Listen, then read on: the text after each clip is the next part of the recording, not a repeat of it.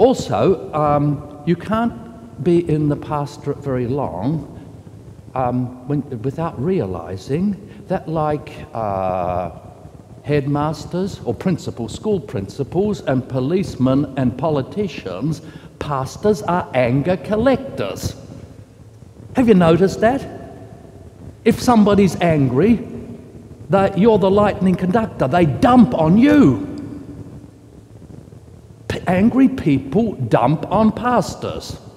And when you're a young guy out of seminary, you come there all eager, bushy-tailed, bright-eyed, and you get all these people who just dump on you, and it comes out from nowhere. What have I done?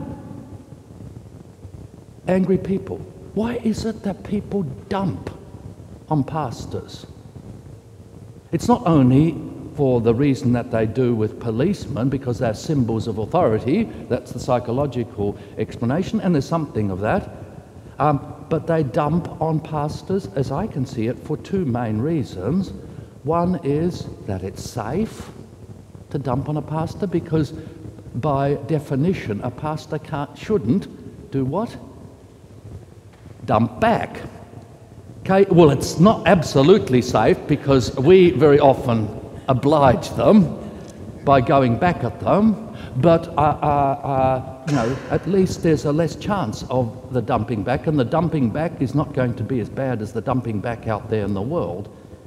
And secondly, when people are abused, they're not only angry with the abuser, the person who sinned against them, but who are they angry with? God. And they feel they can't get at God, so what do? They dump on you and me. And that's a healthy thing, that's a good thing, even though, as far as I'm concerned, it's one of the most onerous sides of the ministry.